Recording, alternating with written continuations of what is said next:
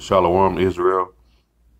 This is GMS Stop and Listen, coming with another lesson.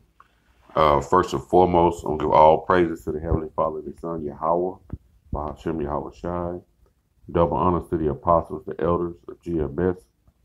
Peace and blessings to you brothers that's laboring out there on the highways and byways and constantly getting on this internet, pushing through this Thummim and this Urim, you know. And I seen this article right here. It's talking about Congress warns U.S. headed towards civil war.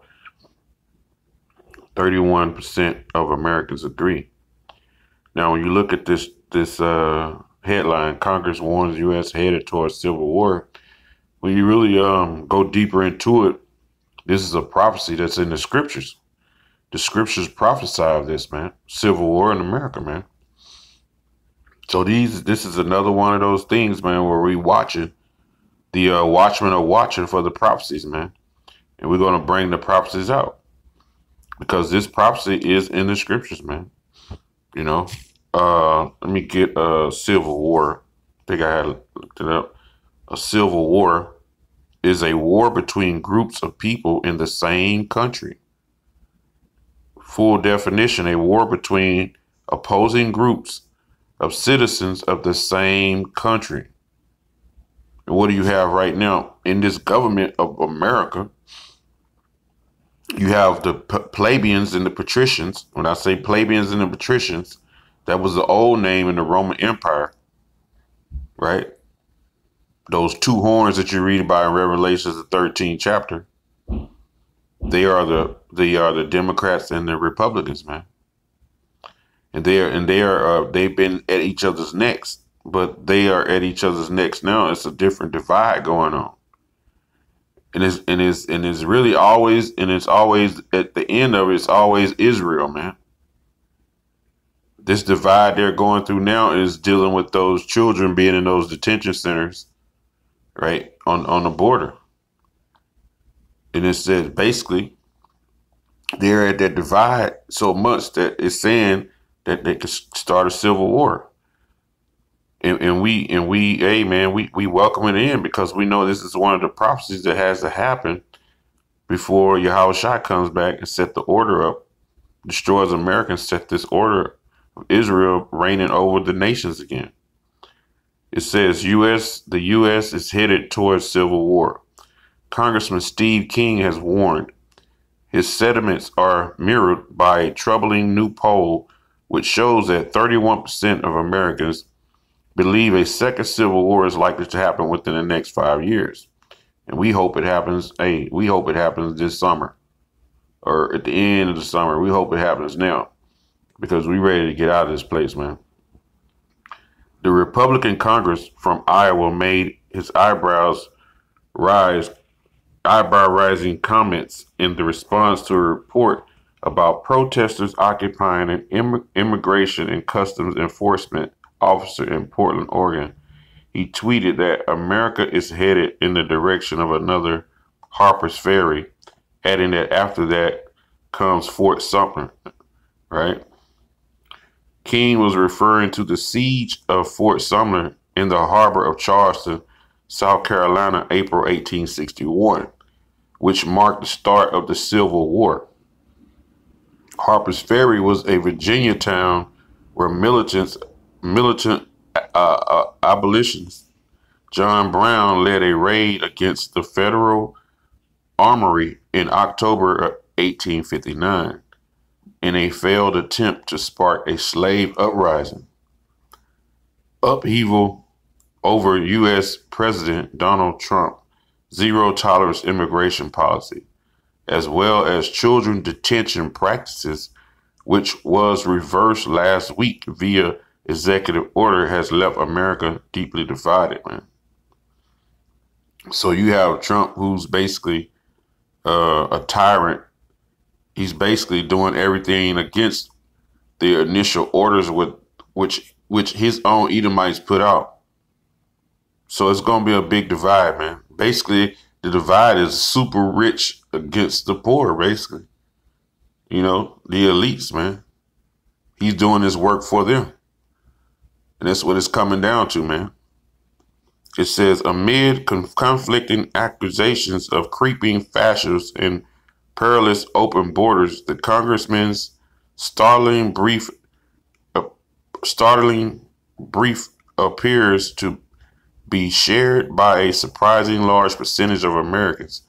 A new Rasmussen National Phone online survey found that 31% of likely U.S. voters say likely that the U.S. will descend into a second civil war within the next 5 years. 11% of the respondents said civil war is in the near future was very likely, while only 29% said it was not at all likely. Right? And them 29%, they have no clue what's going on. Even the 31 have a little, but 29% have no clue what's going on at all, man. That 29%, they just think America gonna bounce back, and basically they're gonna be having, living forever, man. It says Democrats 37% were more fearful than Republicans 32%, and voters now affiliated with neither major party 28% or 26% that a second civil war is at hand.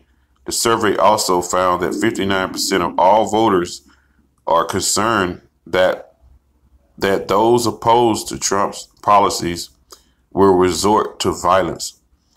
And while many Americans appear to be bracing for some kind of violent internal conflict, others believe that a second civil war has already begun, right? And they already at war, man. We in the midst of World War III right now.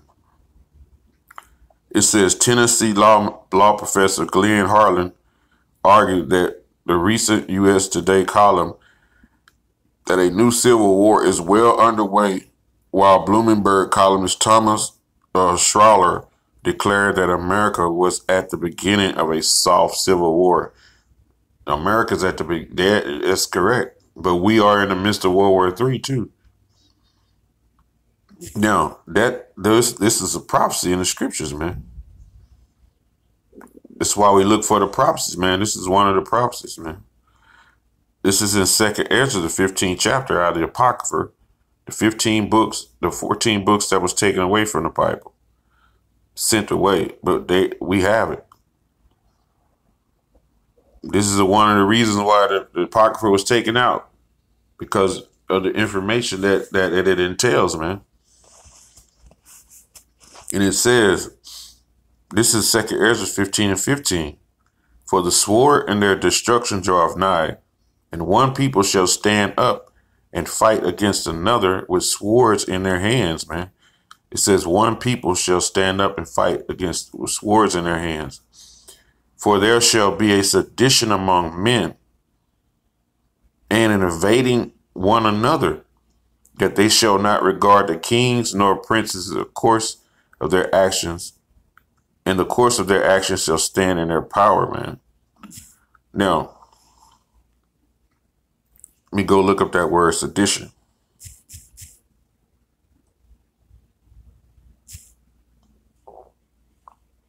The word sedition, it says the crime of saying, writing, or doing something that encourages people to disobey the government. An incitement of a residence or to an insurrection against the lawful authority, man. So you gotta remember the other definition was the civil war is when groups in the same country go together. So you have different groups in this country that don't give a shit about what the authority is saying, man. That's why you have these different militant groups that have been practicing for years, different fascist groups right here in America, man. They're preparing for that civil war. They are doomsday prepping and all that, preparing to be bunkered down, and they're preparing for it. But it's all the spirit of Yahweh Shem Yahushai, man. It says, For there shall be sedition among men, and invading of one another, and they shall not regard their kings nor princes. So the government, when it's full blown, they're not going to care what executive orders are being put forth, or who's saying what, or what command is being given. They're gonna fight, man. In the course of their actions shall stand in their power. That's total anarchy, man. That's gonna be total anarchy in that day. And I said that word anarchy. Let me look it up. Anarchy. Anarchy. A situation of confusion. A situation of confusion. A wild behavior which the people in the country and groups and organizations are not controlled by rules of law. An absence of government. A state of lawlessness, or political disorder due to the absence of government authority. So they're not going to care what the government is saying, man. These people going to be wild out here.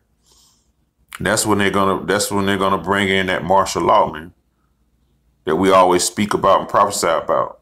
Well, that's when they're gonna bring in the Gurkha troops to restore that order, to adjudicate, to kill on the spot. You know, when the people when they get in that position, they're not gonna care. So no, that's gonna be the spirit. The government is not gonna care. Also, they're gonna kill you people, man. And it says, a man shall desire to go into the city and shall not be able. Because in that day, man, the government are going to have the streets blocked off, man. It's simple, man. Overnight, they can block out, man. The Army or Corps engineers can bring those big cement barriers in. They could fly them in, man, overnight and block the city out. The entrance of the city, they can block it off, man. You know? And people won't be able to leave. Or you won't be able to get in. You know, you have checkpoints and everything, so you'll be trapped within. So therefore, when that happens, you gotta remember this. It's gonna be a trickle down effect. No food trucks will be able to run. So it's gonna be chaos inside when those grocery stores, in a matter of 2 or 3 days, when they have no food, because when it's blocked off, when you're not be able to get in, hey, you gotta remember, trucks not gonna be able to move, man. They don't fly helicopter food in. They bring it in on trucks, man. So, hey, man, this times are coming, man. It's gonna be rough times coming.